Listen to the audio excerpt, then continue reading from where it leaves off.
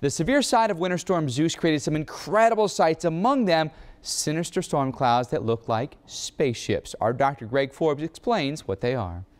The weather system to start this week has not produced a lot of severe thunderstorms, but boy did it produce a photogenic one Monday evening. Western Oklahoma, Roger Hill took these series of photographs. It's what we call sometimes a mothership supercell. Mothership because all these striations, these layers, look like a spaceship. And here there's a bit of a tail coming in, all these layers here, striations, and then the rising air comes up into the big body and anvil of the parent thunderstorm. Now, sometimes these striations are because there are alternating dry and moist layers in the vertical and a little bit of stability, so the whole air gets lifted up like a stack of pancakes, and then when it finally gets real unstable, it comes more directly upward. The next photograph also shows that striation character to it. This was a big rotating thunderstorm, a supercell, counterclockwise rotating updraft, strong enough updraft that it produced some tennis ball size hail. The next picture also shows these striations. Sometimes when they angle a little bit like that, it resembles what in olden days was the barbershop